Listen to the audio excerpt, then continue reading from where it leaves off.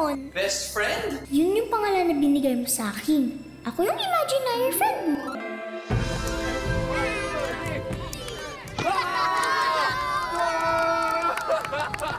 Ang nawawalang tupa. Sabay-sabay, ha?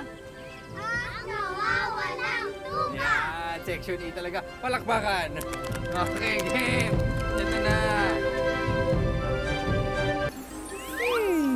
What if mag-imagine ako ng imaginary friend para may makasama ako? Friend, ano pangalan mo?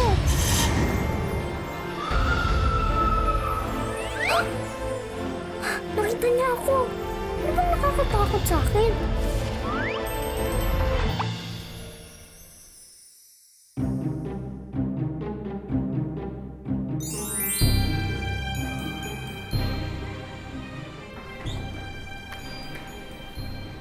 Oh, Pe, paano nangyari sa'yo? Sarado ba yung CR? May nakita ka sa labas. Tao ba to? Hayop?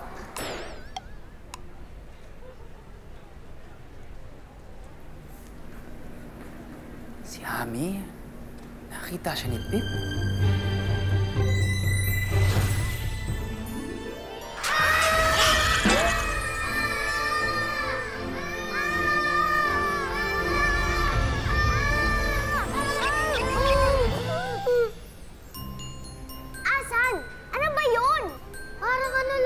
Class, relax. Huwag kayong matakot sa kanya. Friend ko siya. Kalaro ko siya nung bata ako. Bakit pa ang weird na itsura niya? Sinong weird? Mas weird ang itsura mo. Amie, huwag ka kasing makulit. Papakilala na kita sa klase. Ayoko. Amie, ito yung klase ko. Class, si Amie. Sinong nag-drawing nito?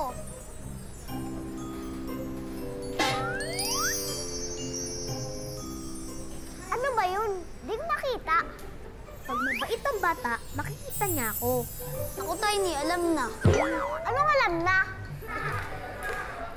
Okay, tama na yung tawanan. May class pa tayo. Mamaya na kayo makipaglaro kay Amie. Pwedeng mag-sit-in? Amie, hindi pwede. Madidistract lang sila sa'yo. Okay, fine. Maghahanap ulit ako ng gagawin dyan sa labas. Ay, ang boring na naman.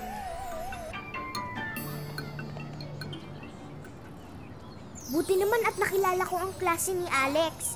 Dami kong friends bigla. Aba, dapat lang, no? Ang cute ko kaya. Yan ang napala mo sa paglalaro ng game sa klase ko. Sir naman Gusto ko lang naman po na makakausap Boring pong maging hall monitor Makukuha mo lang gadget mo kapag nakasulat na ang magulang mo sa akin. Okay? Balik ka sa klase.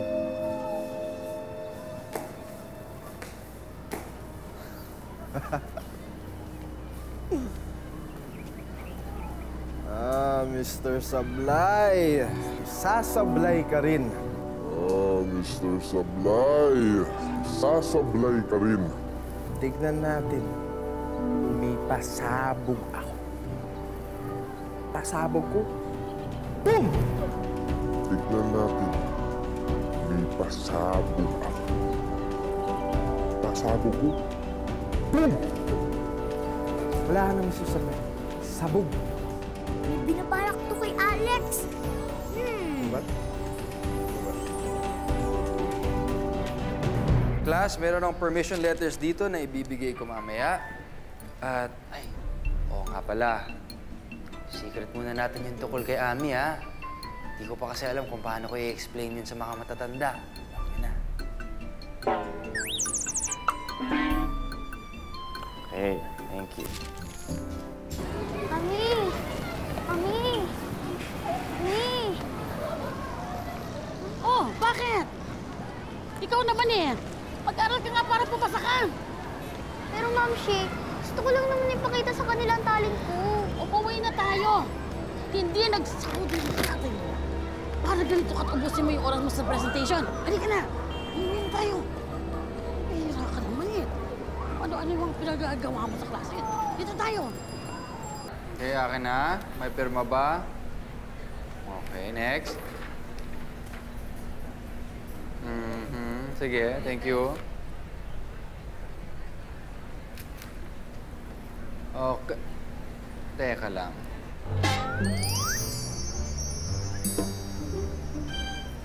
Beyonce, sino pumirma nito? Daddy ko po. Talaga? Opo. Bakit parang sulat mo? Parehas po kasi kami ng penmanship. Hindi ako naniniwala.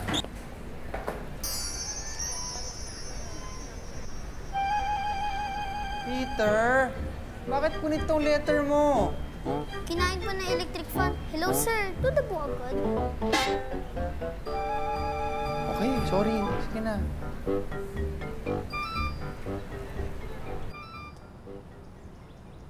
Kakainis naman. Bakit play ang gagawin natin sa talent show? Bakit? Ano bang kaya mong gawin? Go, Mikey! Go, Mikey! Go, Mikey! Go, Mikey! Go, Mikey! Go, Mikey! Talented niyo naman pala. Pero wala tayong magagawa kasi gusto ni Teacher Alex. Play! Tulungan na lang natin ni Gimbongga yung play. Alam ko na. Kumuha tayo ng sikat na artista. Si Michael V. Bawal ayun. Hindi siya Section E. Ang naisip ko, gandahan na lang natin ang mga props at costumes ninyo sa play. Pero magastos yun eh.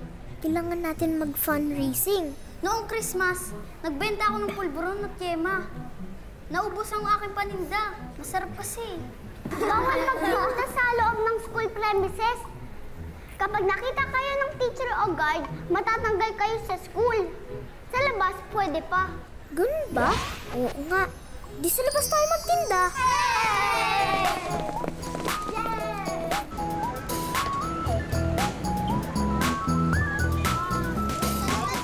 Mama, bili na kayo! Mama! Bili na kayo! Peter! Mama! Anong ginagawa niyo rito? Alam ko, nagtitinda kayo. Naku, mga bata kayo. Ginawa niyong playground ang bangketa. Delikado dito Bakit wala kayo sa school? Wala na pong klase. Half day lang po kami. O half day pala, Peter eh. Bakit hindi ka na lang umuwi? Gusto mo ba yung palaboy-laboy ka pa? Alam mo anak, talagang manang-mana ka sa tatay mo. Gusto niyo alis kayo ng alis, hindi kayo mapirme. Hindi ko alam kung anong inaatupag niyo. Alam ba ito ng mga magulang ninyo? Dito! Ang mga teachers niyo, alam ba to? Dito! Ni isang adult walang nakakaalam. Meron po. Kayo po. Nalaman niyo po kanina. Piloso pa eh. Nako, i-re-report ko to sa principal. Boys, girls, sumama kayo sa akin. Tara na!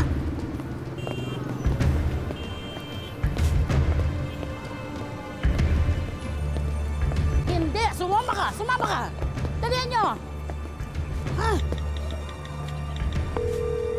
Hello, Mars! Pero hindi kang nasa dilem. Pumarinig ka nga. Naku, mga aaway talaga ako ng principal. Diyos ko! Ang mga anak natin, pinababayaan sa bangketa. Mari, pumarinig ka sa lalong madaling panahon at sunduin mo yung mga bang parents, ha? Mars? Pwede bang makisuyo? Baka naman. Pwede ba akong palaudan ng 20 pesos? Mars, kung may dadagdag ka pa. Alam mo na ha, please. Salamat. O Mars, basta pumunta ka na dito sa lalong madaling panahon. Goodbye!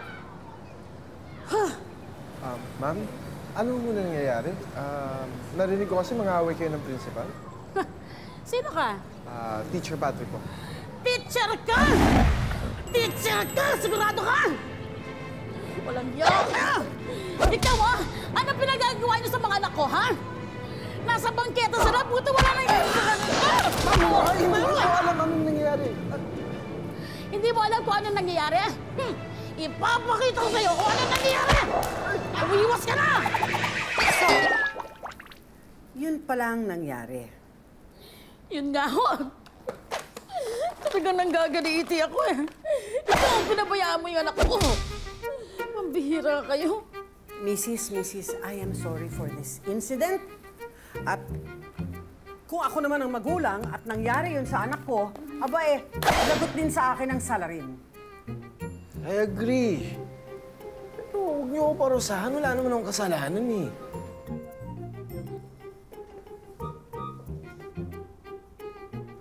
Alex!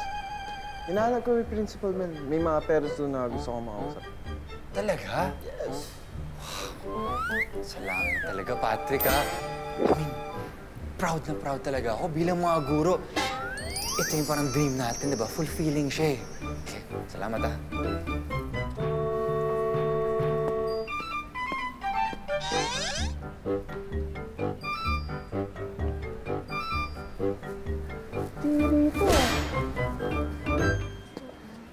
Oh, mga students. Ano ba nangyayari dyan? Nandyan po yung parents ng Section E. Nagre-reklamo po sila kay principal. Reklamo? Anong reklamo yun? Kayo po, kasi po pinabayaan na po sila na magtinda dun sa bangketa eh. Ah, teka lang. Ako, papayagan ko sila? Lagot po kayo, Sir Alex. Anong lagot? Ako pa yung lagot? Amie? Parang tahimik ka yata ngayon. May kasalanan ka, no? Uusap tayo mamaya. Anong ginagawa niyo ba dyan? Wala ba kayong klase? Sususpendi ko kayo, eh. I would like to apologize to all of you dahil responsibilidad ko ang mga estudyante at nagpabaya ako. Hindi ako karapat-dapat na maging guro nila. Dahil doon, magre-resign na lang ako. Objection! Sustain! Wala pong kasalanan si Teacher Alex. Hindi niya po kami inutusang magtinda. Hindi niya nga po alam na magtitinda po kami. Anong tinitinda nyo?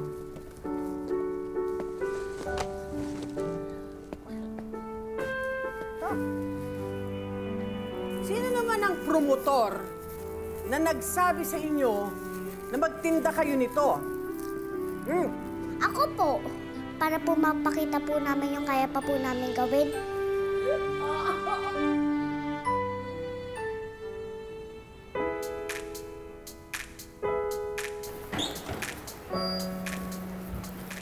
Nakikita lang kita! Mabait ka na kasi. Tiny, tara na! Uwi na tayo! Bye-bye! Paano ba kita kakausapin na hindi ako mukhang... Kunin mo ang cellphone mo. Kunyari kakausapin ka sa phone. That's actually a good idea.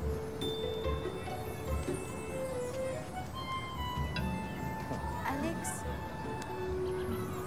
Amie, ngayon na nag-uusap tayo, marami ang gustong sabihin sa'yo. Pero hindi ko na iisa-isahin dahil alam mo naman kung ano yung mga yun, di ba? Amie? Amie! Nakikinig ka ba sa akin? Ngayon na magkasama na tayo, gusto ko sana magkasundo na tayo. Ako rin naman. Yun ang hashtag goal ko. Oo, basta iwasan lang natin mag-away. Ayoko kasi magkagalit tayo. Mula ngayon, behave na ako. Promise. Okay, good. Naintindihan mo yun, ha? Yup! Sige, mauna ka na sa bahay. Pauwi na rin ako mamaya. Alex, si Bing, oh. Nasa likod mo. Parang iiyak.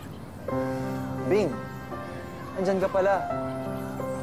Magpapaliwanag kasi sana ako sa'yo, eh. Kay Amie ka na magpaliwanag. Bing! Okay, pasensya na talaga. Nawala lang talaga sa isip ko. Fine. I'll give you one more chance. 5 o'clock? Okay, game! 5 p.m. on the dot. Sir, may overtime po kayo? Anong oras na? Alis 7:30. Kailangan ko na umalis. Busit yung Alex na yan. Lapit-lapit dito eh. Malilate pa siya. Kailangan natin makaisip ng paraan para matulungan magbati sina Alex at Nurse Bing. Bigay daw po ni Teacher Alex. Chill! Gusto niya ba akong mamatay? Pati yung mga bata dinadamay mo sa kalokohan mo? Well, pasensya ka rin. Ha? Bing? Anong ay? Sorry, pasensya ka. Sorry, pasensya ka na.